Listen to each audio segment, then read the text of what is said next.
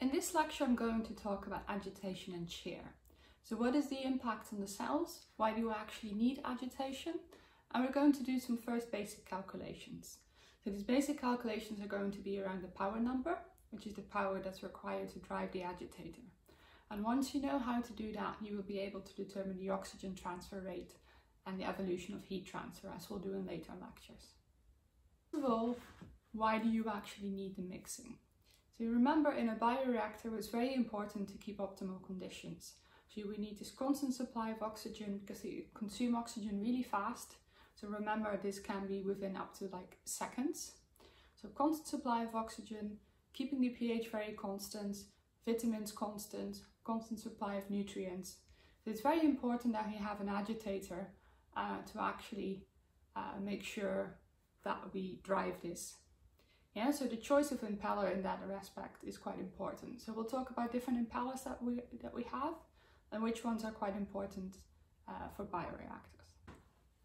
Now, the first thing that we need to discriminate between is between radial and axial impellers. So if we talk about radial impellers, that means that it goes along the radius of the tank. So you see the flow will go like this, so along the radius. Yeah, which will mean that if you have your impeller, you would have a vortex below the impeller and above it. If you would have the axial impeller, the flow would not go along the radius, but it would go around like this. So if you want to kind of see how this actually works, there's a YouTube video within the page, so you can see what happens if we have two different dyes, how these impellers work and how they disperse. Now, in the sense of in the bioreactors, the radial impellers have the advantage that they generate a lot of shear. So if they generate a lot of shear, that also means that you're mixing, so you get turbulent vortices. And these turbulent vortices are very good for dispersion of gas. And your typical radial impeller would be the Rushton turbine. So the Rushton turbine has its 6 pitch blades. And these ones are quite often used in bioreactors. Now, when we're looking at axial impellers, those ones, as you said, the flow will kind of go like this. They have a different angle of attack. And the advantage that you have there is that you require relatively less pumping power. So the energy input that you have to do in that respect is less. But they're less beneficial for gas dispersion. So you will see often they lean towards the radial impellers. So here you can see how big these impellers can actually get. And while mixing is absolutely necessary, the disadvantages of a mechanical mixing include that you generate heat, which can damage the cells, but also the shear forces can damage the cells. Now, this one I briefly wanted to show because there are, so I've talked about that these radial impellers are the most common. There are examples of where you can use axial impellers as well, and this type of intermech impeller is quite like a common one. So what you would see, sometimes you would have like a multi-stage type of setup, so it's not always the case that we just have one impeller.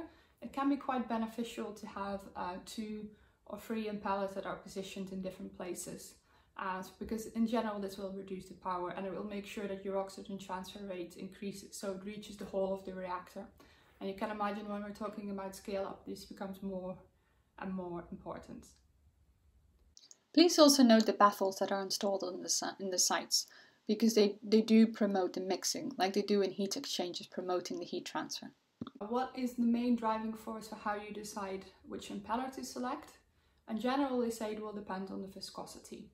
So since the viscosity in most of the bioreactors is similar to water, we tend to use either this Rushton turbine that I talked about before, or marine type of propeller. If we were going towards more viscous mixture, so there are some examples here, like for instance xanthan gum. So gum, you can imagine, quite sticky, quite viscous. Then you would be more looking at other types of impellers, like helical type of impellers or an anchor type of impeller. For the power calculations we're going to do, the first thing we need to determine is the Reynolds number. So we need to look at whether the flow is turbulent or laminar. So the regime in which is turbulent and laminar, so please note, look at the slide, is a little bit different from standard chemical engineering.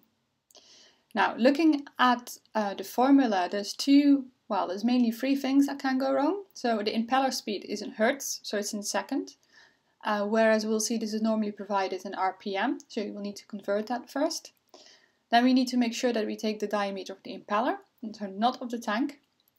And then also when it comes to the viscosity, we need to look at, you can either fill out the kinematic viscosity, which you might have seen, or we look at the viscosity divided over the density. You all know the Reynolds number. For mixing in vessels, and you don't particularly need to know this one, but I just wanted to show it to you. There is another number that we can use, and this is the Froude number, so FR.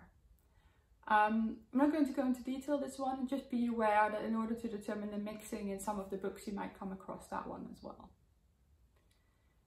Now, the one thing you have to take into account is that we're looking at the gas within the reactor.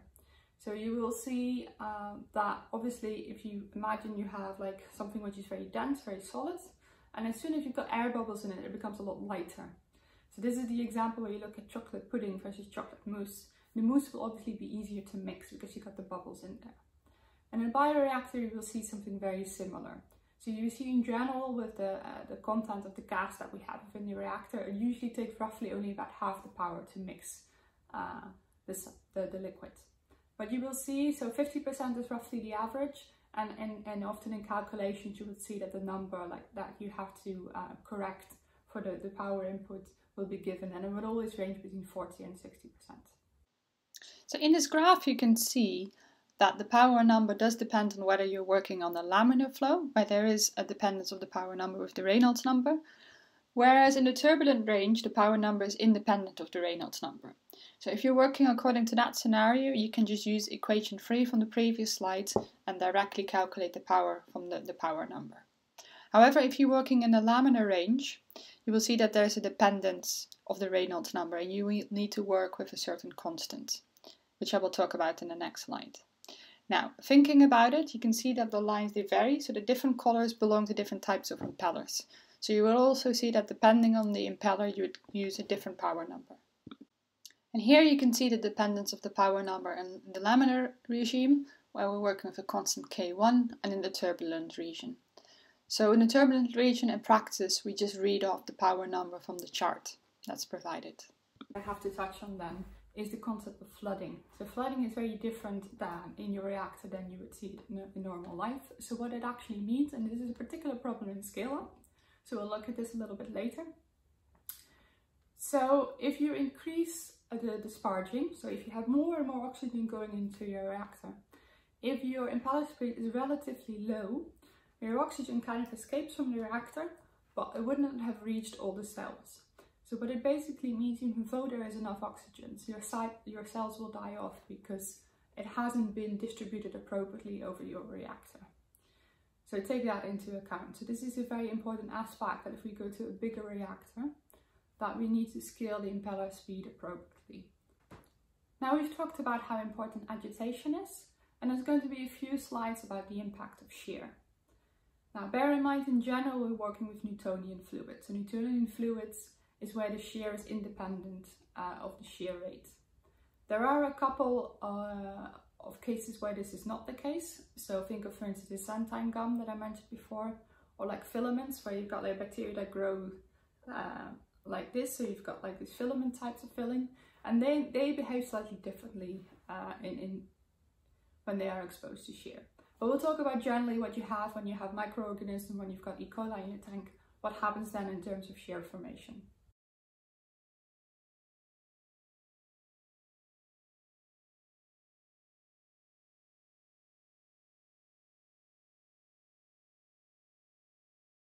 This is, in this picture, you can see a good example of what it means and how it depends on the Reynolds number. So is your Reynolds number relatively low, you will see there is some shear kind of around the impeller itself, but not throughout the whole reactor. And this can pose a problem in the sense that when we were talking about this flooding, that the shear throughout the whole reactor is not sufficient in order to kind of make sure that the oxygen is dispersed appropriately. Because if your bubbles are not being broken, you end up with a relatively low surface area, which is not sufficient for the oxygen transfer rate. So when we increase the Reynolds number, so if we go along the graph, you will see that the shear will increase. Yeah? So it's more likely that you will have these turbulent vortices, which you would imagine in the first case would be better for your oxygen transfer rate. However, you will see that there's an optimum here, and we just can't increase the shear until a certain point. So the radial flow impellers that we often use within these bioreactors are actually quite well known to generate a lot of shear. which you could see from one aspect, this would be beneficial. So you get these kind of turbulent eddies that will make sure that these vortices that are good for gas dispersion. However, as I said before, these microorganisms are roughly the same size as air bubbles. So they will feel the forces of these turbulent eddies, and you will see that these microorganisms, they all kind of tend to twist as well. So as soon as they are exposed to too much shear, they're quite easily damaged. And particularly this is the case of plant and animal cells. So you will see if you're working with these two concepts, and we'll show an example of how they actually produced corn. Then we look at alternative bioreactor designs when we don't have this mechanical type of mixing. So in summary, you should be aware of why agitation is so important to promote mixing. You should know what different impellers are used in bioreactors and which one are more common and why. But also you should be aware of the disadvantages that come with mechanical mixing, which means it can damage the cells.